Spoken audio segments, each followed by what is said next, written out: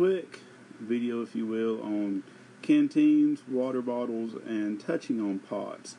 And pots is going to be a series that I'm going to get into, and this is not saying that you have to use these things. These are just what most people I know use.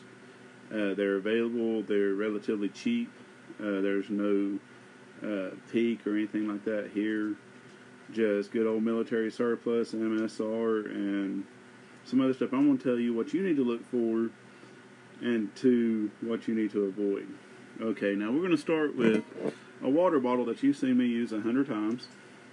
It's this one, stainless steel construction, and you want to look and make sure that there's not a seam. Okay, if you see a seam, it's a weak point, and that way when you put it in the fire to, say, boil water, make soup, whatever, make medicines, the seam will basically crack. It's a weak point. So you want a no seam metal stainless steel water bottle. This is Enviro bottle. I think I picked it up at the dollar store or something. Wide mouth. I painted it black when I got it because it takes a black pot or a black container 1/3 less fuel to boil water. That's just simple physics. What you can do if you don't want to paint it, you just let it char over time and don't wash it off. Now, most people will be familiar with the GI Canteen. This is a antique one. You can probably score these for about $20 at gun shows. But one we'll talk about, one is the outside liner.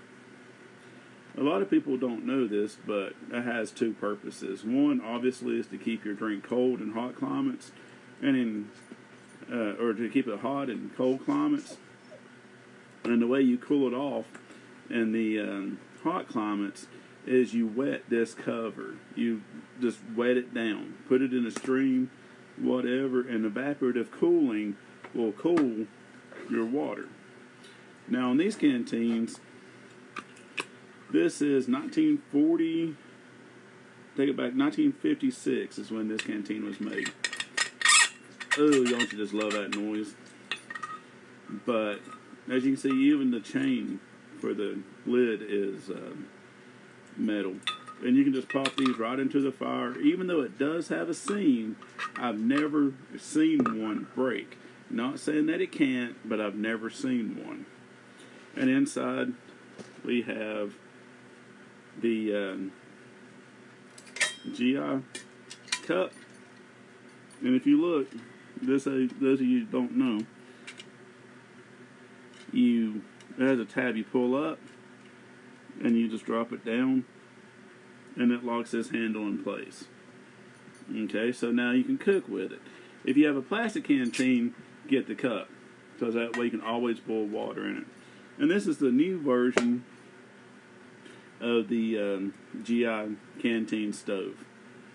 It works better on sand, works better in areas like that.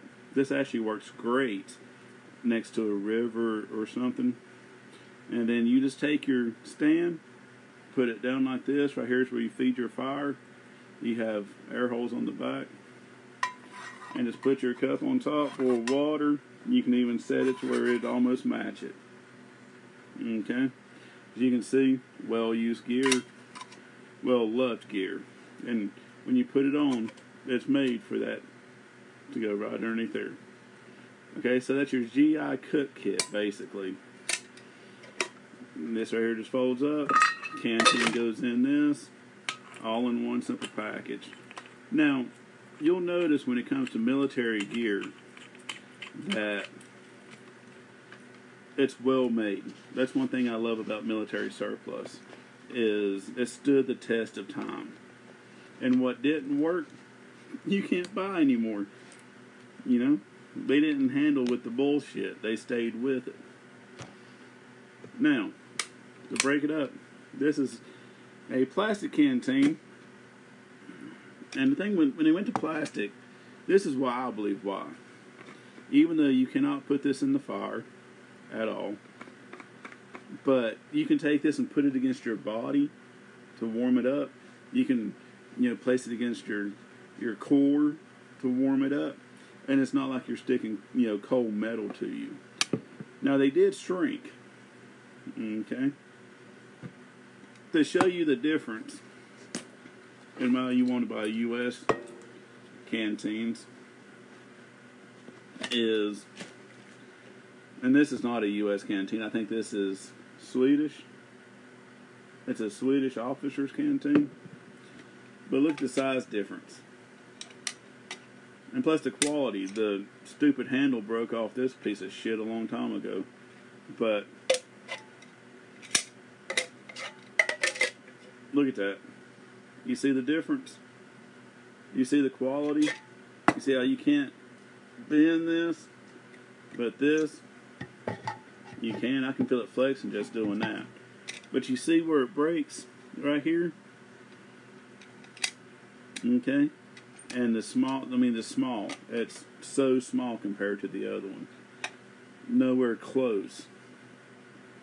So, that's what you got to think about.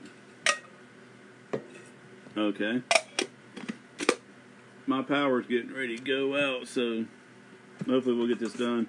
Just touching on pots. What I'm going to show you, while you should buy GI gear, this is MSR. Available at your local Walmart.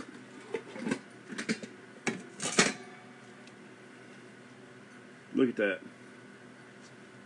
Okay, now this kit right here, you could probably buy 5 to 6 military surplus pots,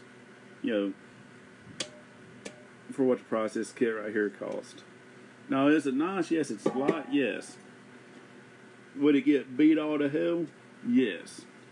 So, that's something to consider. And it just, as you go down, it doesn't get much better. You would think that it would. Now, I still use these. These are still ones that, I can use. But if you want to buy quality, you don't buy, well, maybe this one. No. You want to be careful about it, because if you're going to spend your hard-earned money, buy quality is what I got to say about that. So I'm going to let you go before my power goes out and I lose everything. So if you have any questions, comments, leave them down below. I'll get back to you. I'm going to do in-depth. I'm going to show you how long it takes to boil water in each device. But get outside, and I love you.